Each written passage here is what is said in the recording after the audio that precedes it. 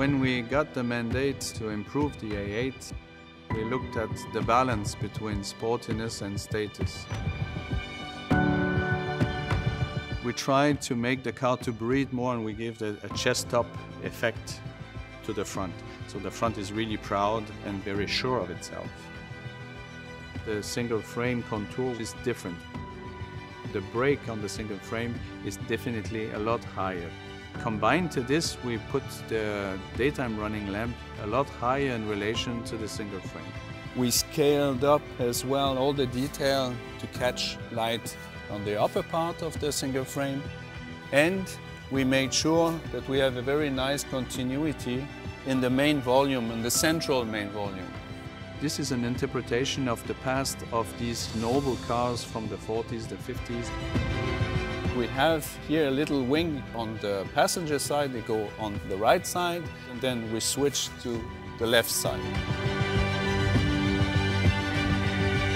The light graphic, it gives us a very clear long-distance recognition straight away on the road by having this light band segmented. As soon as you see this, which is not continuous, is straight away the product improvement. The OLED technology is offering us variants, as when the customer is purchasing this car, he has the possibility to choose from different rear lamp graphics. So this is a nice manufacturer feeling because it's personalized.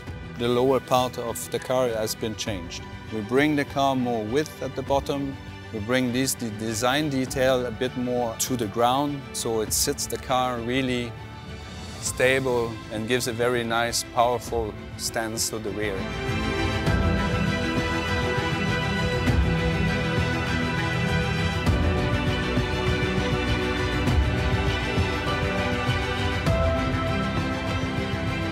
This is the most comfortable seating position that I had to experience in a car.